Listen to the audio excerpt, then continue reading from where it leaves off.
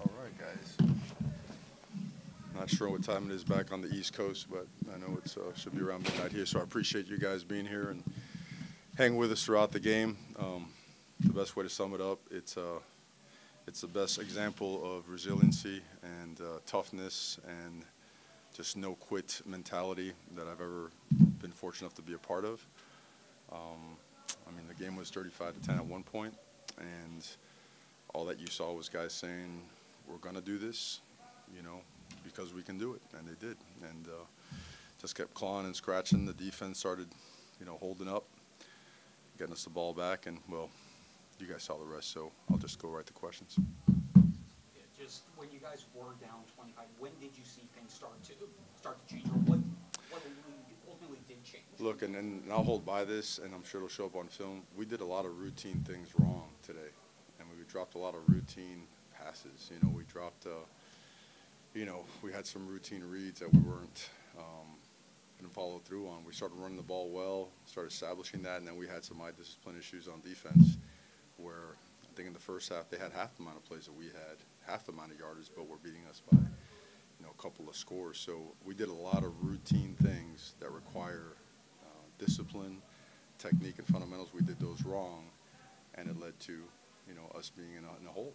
So we had to do a lot of things right and still did some things wrong to fight out of it. Have you ever seen a quarterback like Cam Ward that can just stay in a game no matter what the score is? No, I mean, that's why everybody says, oh, if he throws a pick or whatnot, the pulling the reins, it's like you can't. I mean, you can't let a guy make that many plays and have that much self-confidence in the moment. It doesn't go your way, start getting nerved up and start pulling the plug on the whole thing. The one thing you got to understand, too, as the game goes on, I mean, the other side's getting worn out, too, now. You see the pass rush starts to slow down.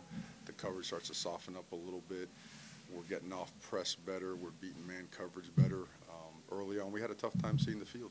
And credit to them. They had 2 weeks to prepare for us. We got every wrinkle, every call beater you could imagine. And it's awesome. It's awesome to travel 3,000 miles, have the air conditioning busted in there, and have the opposing team have 2 weeks to prepare for you. Aside from that, everything was perfectly fine. The defense, had their turnaround too. They really did. To me, that was a part. And we even overcame a face mask after a sack, and then got him on the ground again in a big hit. Man, wow, what a big hit! Credit to Cal. I need to say that. Really, I should have said at the beginning to Coach Wilcox and his team. To the environment, provided by, game day and the people here, and then to Mendoza, who, obviously there's a lot of ties there, go back a ways. Just a gutty, talented young man that played his heart out, but all about the Canes. The decision to go for 2 in the third quarter proved to be huge. Just what went into that decision? Obviously, you're down by a lot. But that's simple charted. I mean, that's, the analytics. I mean, we want to. Gives you a chance. The way the score was, things were getting away from us. You don't want to make it a 2-score game and end up playing in our later on go for 1 where we're not chasing points. So we made the right calls. Felt like all the stuff regarding that and regarding when we're going to use our timeouts and what we're going to call when. When you're down there, it's tricky because you still got to have a touchdown, but there's 30 seconds on the clock. So you can be picky if you want to, but then if it's 4th down and your throat's all lodged up because you haven't scored yet, it's different. So I think Coach Guidry and his coaches made some great adjustments to get us. So I think it was 3 in a row where they got us the ball right back. It was 35-10, and it went to 35-18, then 38-18, then 38-25, 38-32, 39-32. Coach Dawson, they just kept chipping away, man. They just kept working the cut. And then, again, the players, man, the leadership on the team, whenever there was a timeout, TV timeout, injury timeout, whatever it was, you saw offensive players coming out to encourage the defensive guys and the vice versa. You saw a lot of that. You just saw a team that their belief in each other is absolutely insane, because I don't think I'd be curious to see how many people turned off their TV and moved on, so it's good for them and good for us. Have you ever had a day like this, like in terms of length, where it's, you're doing game day at 6 a.m. and now it's midnight? Oh, yeah. It's every day over there at Miami. I mean, That's what we do, brother. You know, we get up early. Like this, you know what? The travel was great. There was no, I don't think anyone should or could point at that.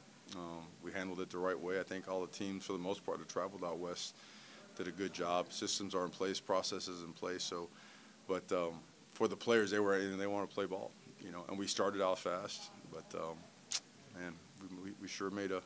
We'll talk about it when we get back home. We made a lot of mistakes tonight, you know. And you mentioned last week. After the Tech game that last year's team or teams before would have found a way to lose that game.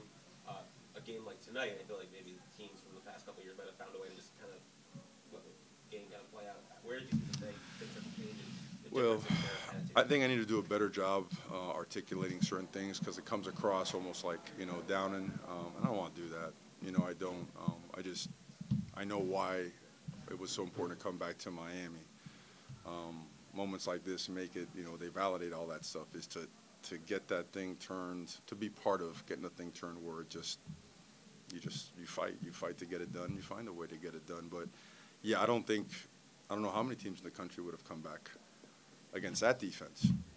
Okay, that defense leads the country in interceptions and is a top 10 defense from a production standpoint. So, no, this team has got, we could be so good, man, and we got to get there because it's, because we have to, because we need to. To build a few more questions. To build on that, Mario. We're good, bro. We're good. Go The ahead. bye week, is it coming at the kind of the right time to fix some Yeah, of the mistakes? we're beat up. Yeah. We are. We're beat up. I mean, we had Ruben back tonight. You saw some of the impactful plays he had. But you look at game one, you know, when we were hitting on all cylinders early, we lost 4 guys that game. We lost Damari. We lost Ryan Rodriguez, Jalen Rivers, Ruben Bain.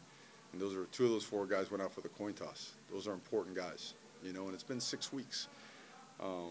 And now Ruben looked great tonight, so he'll be at full strength.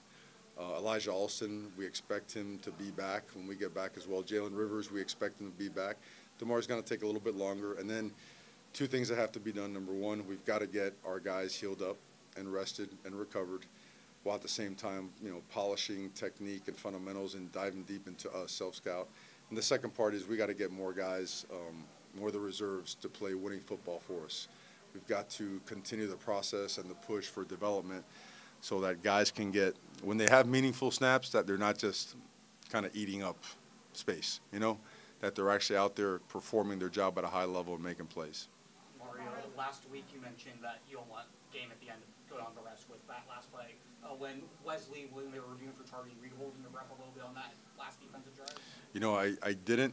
I just gave it to God and said, thank God, you know. And it's the way it should be. What was the conversation with Cam? You guys were talking on the sideline after the interception. What were you able to say in that situation? Well, we can't talk about that in here, you know. We can't say it. No, Cam's a dog, man. He's a dude. It's one of those, I mean, in his eyes, he was 1,000% convinced that he was going to get it done.